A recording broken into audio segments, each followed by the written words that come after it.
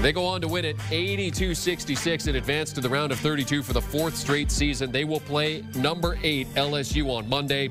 Michigan gets back to winning ways after coming into this one losing 2 of 3. The 19th NCAA tournament win since 2013. That is the most in the nation, surpassing Duke, Kentucky, and UNC. They were minus 4,500 on the money line. Texas Southern does cover. Remember, the point spread here 24.5. So Texas Southern does pay out here. For the over hits at 148. It was 141.5. Our Jamie Erdahl with Michigan head coach Juwan Howard after the game. Coach, you have a storied basketball career, but this was still your first NCAA game coaching as a head coach of Michigan. How did it feel today? Felt great. It's no different than any other game to me. But yes, I know this is a very high-level moment right now. Something that we all look forward to, players and coaches and managers, to be a part of the March Madness. Something that we missed last season, but getting the opportunity to play this year, all our players are excited about the moment. At halftime, you mentioned how important your culture was for guys to step up for Isaiah Livers. How did some of those players take care of business for you today? Oh, man, we had a really good bench production from Zeb Jackson. Shandi, unfortunately for him, he's in foul trouble. Austin Davis came in, gave us a lift, then got in foul trouble. But Terrence Williams was very solid for us. He's as steady as they come. But collectively, our guys understand that, Isaiah is a big, large part of our team success. But at the same time, we have to, of course, all hands on deck. Every man steps up. And I'm just so happy that our guys believes in that culture and understands that guys that step on that floor got to be ready to play. Will you tell us how you plan to manage your hopeful deep run here? How much do you focus on this game as opposed to looking ahead to LSU on Monday? Well, we take one game at a time. Until you just said it, I did not know who we were playing next. But now that I know, we're going to dive into the film, get ready for the game prep, and look forward to that matchup. Thank you, Coach, for your time. See you Monday. Thank you. Thanks for having me. So big opening tournament win for Juwan Howard as the Michigan head coach. And you take a look at the past 2 opening round games as the 1 seed for Michigan. And Juwan Howard was a player when they won by 31 versus Coastal Carolina in 1993. And now in 2021, he's their coach as they win by 16 over Texas Southern.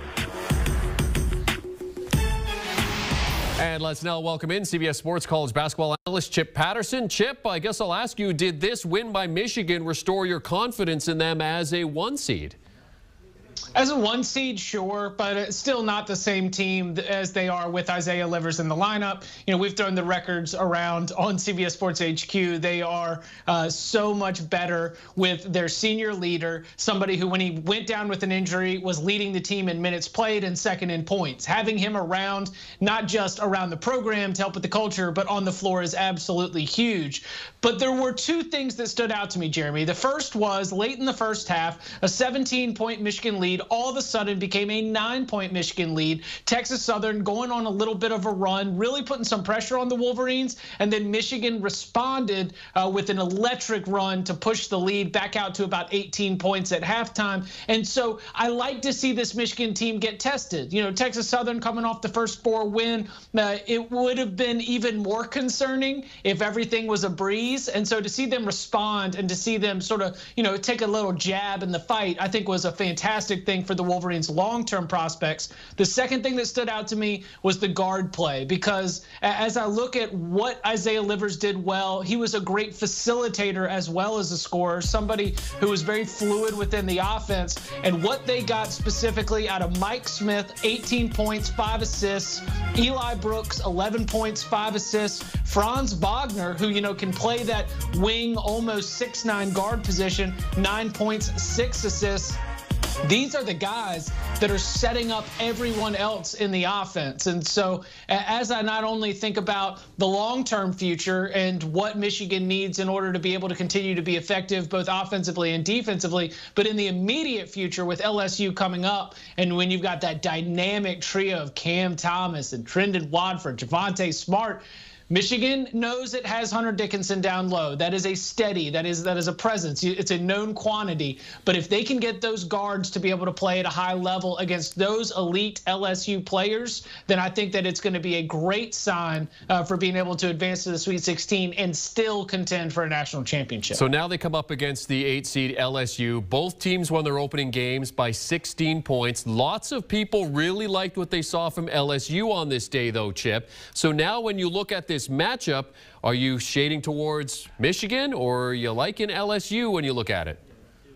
I like LSU. I think that was a team that got put out of its comfort zone by St. Bonaventure early in that game. I mean, Jeremy, didn't it look like it was a typo on the score bug to just see 4-4 with multiple minutes left in the game, especially, I mean, into the first half, especially for a team like LSU with that kind of firepower? I just think that for LSU to be taken out of its comfort zone, then be able to take control of the game and then really lead and run away with it, the final score does not really justify the kind of test that LSU got. You know, where Michigan ended up not covering the spread, but really, you know, keeping Texas Southern at arm's length for much of the game. This was a game that LSU had to go and win, and I got a lot of confidence in seeing them be able to do that. Obviously, some of the LSU excitement comes off that SEC tournament run where they go all the way down to the final moments of the championship game against Alabama.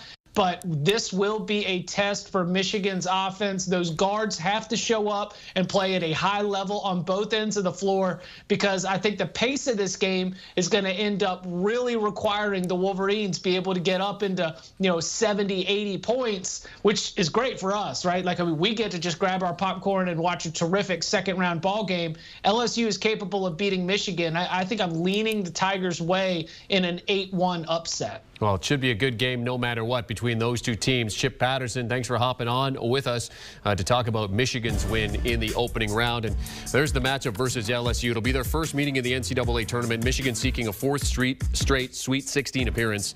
LSU seeking back-to-back Sweet 16 appearances. Do you want a sports network that delivers everything that matters about the game? The highlights, the picks, the instant analysis, no yelling, no fake debates, no politics. Hit the subscribe button and never miss a moment.